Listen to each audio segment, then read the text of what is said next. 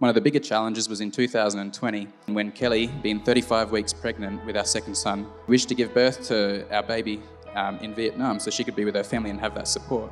We were only supposed to be apart for 2 weeks. I was meant to get there a couple of weeks before the birth.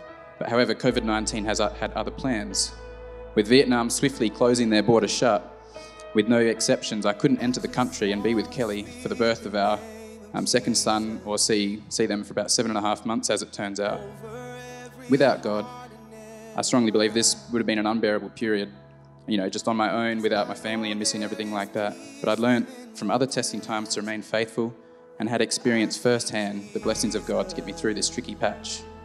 Despite the trying circumstances, I felt at peace and was convicted that God was journeying with me by my side and that there would be a solution just at the right time.